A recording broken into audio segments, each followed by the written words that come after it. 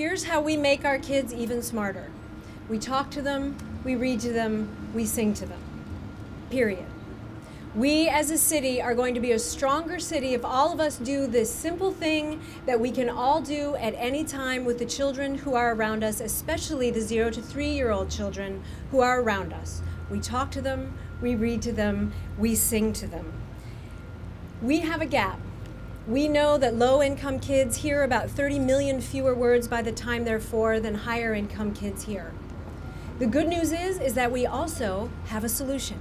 That solution is represented right here on the bus behind me. It'll be represented across the city moving forward as part of the Talking is Teaching campaign. And that solution is talking to kids, reading to kids, singing to kids.